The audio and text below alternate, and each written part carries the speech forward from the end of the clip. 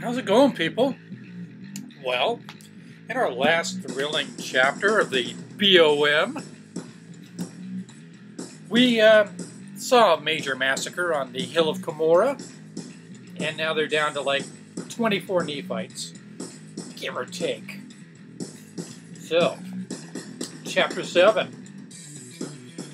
Mormon affirms to Lamanites that they are of the house of Israel, in case they forgot. They're not just a bunch of Indians or whatever. Oh, hang on. Not much to drink to, but I thought I'd have some company at least. Have my buddy Old Chub.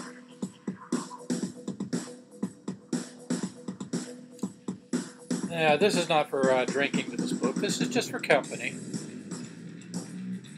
There's really not much to this chapter. I just glanced ahead a little. I brought another friend along. There is a couple of instances where I can capitalize on a phrase that gets overused. Admonishes them, the Lamanites, for their salvation. That's pretty damn bold after they killed your 10,000 and all those other guys' 10,000s and pretty much left you down to like 24 Nephites. He's going to go there and bitch them out, huh? Let's see. 1 at first.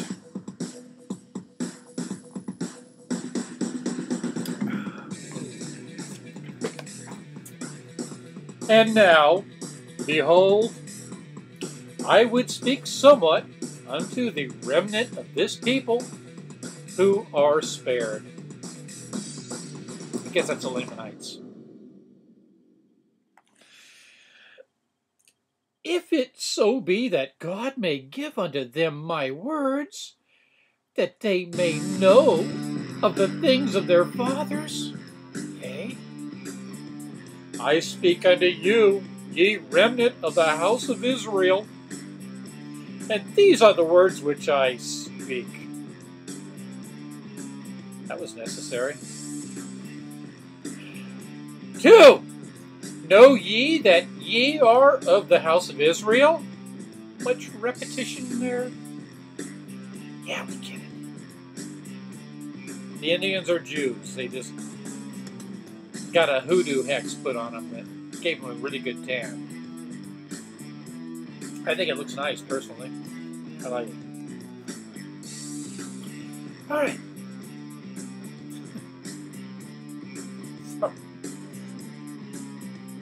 Oh, yeah. 3. Know ye that ye must come unto repentance, or ye cannot be saved. Something. I think it's hell. 4. Know ye that ye must lay down your weapons of war. Wow.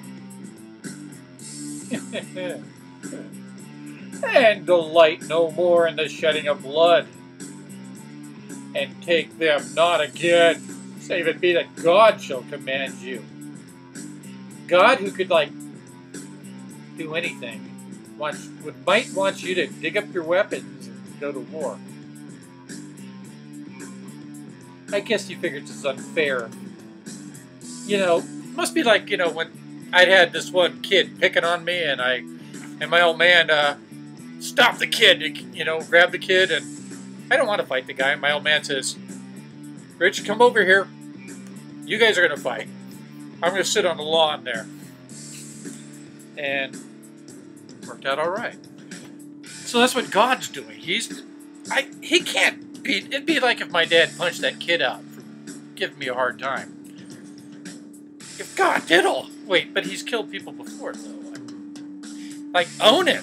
I mean, a guy spilled seed on the ground and BAM! Dead. Too much like paganism. But he can't do anything here. He needs them to dig up their weapons. All right. Nate.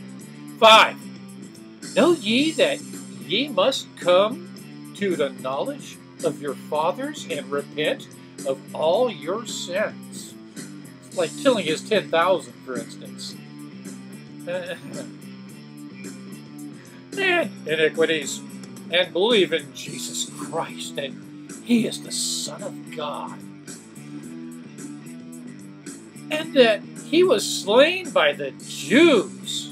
It looked like the Romans were doing all the heavy lifting. And by the power of the Father, he hath risen again, whereby he hath gained the victory over the grave, and also in him is the sting of death swallowed up. He swallows. All right, that was just plain wrong. Oh well. 6. And he bringeth to pass, and I'll take that in any tense.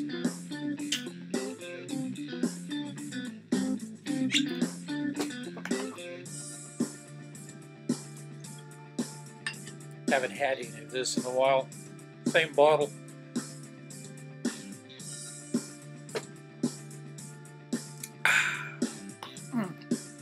Evidently, take it from me, I wouldn't know. At least I admit it. Bring it to pass a resurrection of the dead, whereby man must be raised up to stand before his judgment seat. For like jaywalking, spitting on the sidewalk, and all those things you did. All of them! You better be sorry. Now. 7. And he hath brought to pass, like I said, in any tense, that's fine. Kind of a downer after that big battle, which was a downer. But they were sparing us all the gory details. It wasn't bad writing. It was brilliant.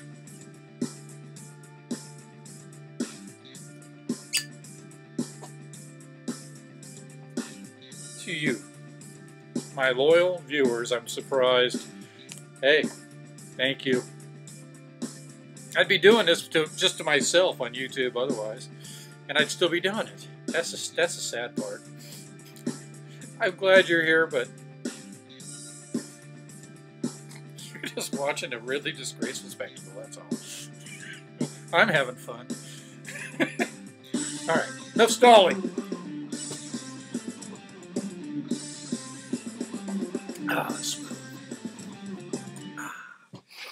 Smooth.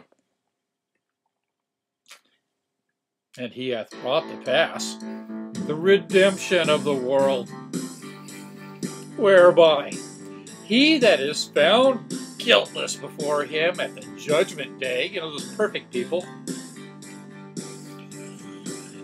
if saints, hath it given unto him to dwell in the presence of God in his kingdom, to sing ceaseless praises with the choirs above unto the Father, and unto the Son, and unto the Holy Ghost, which are one God. Well, in that case, then Hinduism is actually monotheism, because they're all the pantheon are aspects of the same source. Sort of, kind of. I was into that for a while. Also. Which are one God, and a state of happiness which hath no end. If you're one of those perfect people. Have fun, Mitt. I know you'll love it. You'll fit right in. 8. I don't give a mitt myself. Therefore, repent and be baptized in the name of Jesus Christ, which is a real name. You'd have found out on his mailbox. Jesus Christ. Which shall be set before you, not only in this record, but also in the record which shall come unto the Gentiles. from the Jews. Probably the New Testament then. Which record shall come from the Gentiles unto you? Wait for it. It's going to be worth it. Or not. 9 at first.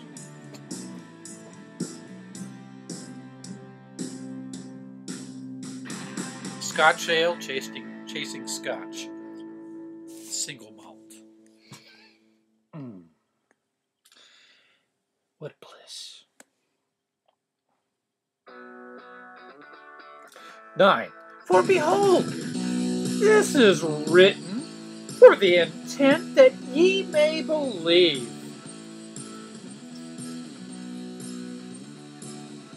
That you may believe that, and if ye believe that, ye will believe this also.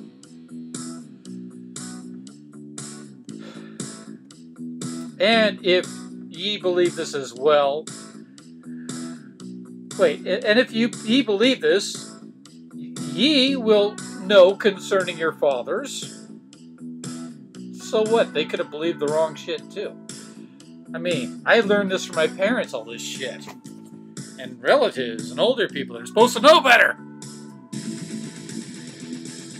And I grew up finding it's all Santa syndrome.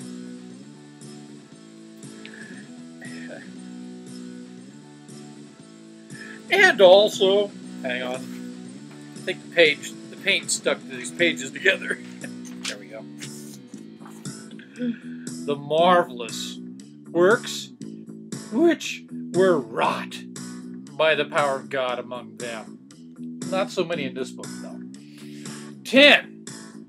And ye will also know that ye are a remnant of the seed of Jacob, who's Israel.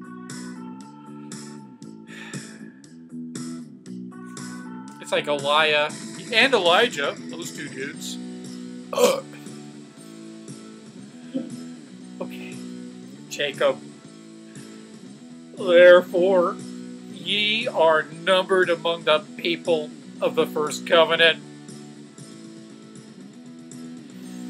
It's kind of like having a trust fund, you know?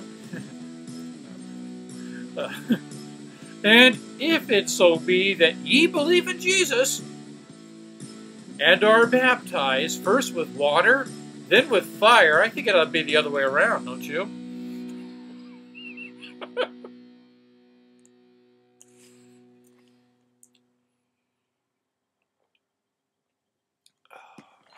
That's nice. Really. And with the Holy Ghost, following the example of our Savior.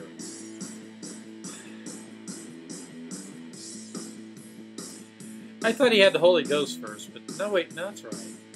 That's right. All right. Yeah, he got dunked, and then he had the dove land on him or something. And some people saw it, and other people didn't. Depends on which version you read. And they said different stuff at that time. And then he went somewhere else that was different than other ones, other Gospels. It's really interesting. I'll have to go back and do some research and talk about it. It'll be redundant, but I'll do it. I'll find a new way to do it. 10. And ye will also know that ye are, the remnant of the seed of Jacob. Therefore ye are numbered among the people of the first covenant. And if it so be that ye believe in Christ, and are baptized first with fire, then with water, then with fire. See what I mean? It just doesn't make sense. I guess I'm being too literal here. But I mean, wouldn't it be better if they had the armor of the Holy Ghost descend on them and then throw them into fire and then they jump into the water and then good to go. I don't know. I think I can make a better religion somehow. One that doesn't cost anybody anything, and it's got to be different for everybody. Otherwise, they're doing it wrong. If they check with somebody and they're doing it the same way, change the way you're doing it or make them change. There it is. Make it up as you go along. All right. Let me know if that works. The whole point is don't be an asshole. Treat people like you want to be treated, which Jesus didn't invent. And Ron Paul got booed at the Republican convention for mentioning that. Do unto others. They went, what's that hippie big old commie shit? He's not a Christian. Saying shit like that. Sounds like share the wealth. People get shot for that. Holy Ghost. Following the example of our Savior. We're going to get through this, I promise. Our Savior, according to that which he hath commanded us. It shall be well with you in the day of judgment. Amen. And that's it for 8. And that's about all I can stand. Yeah, that's it for 7. Excuse me. I'm looking at 8.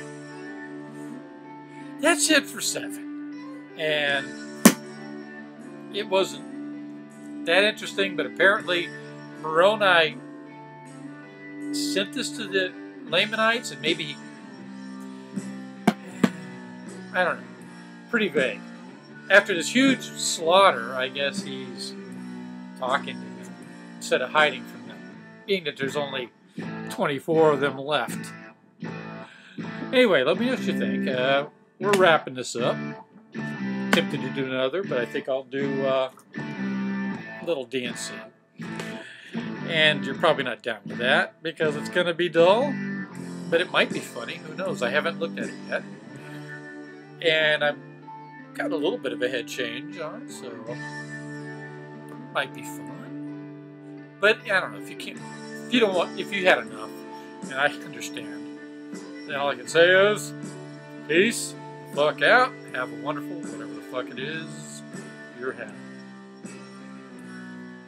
Gotta do some DNC. I don't know how much. I haven't looked yet.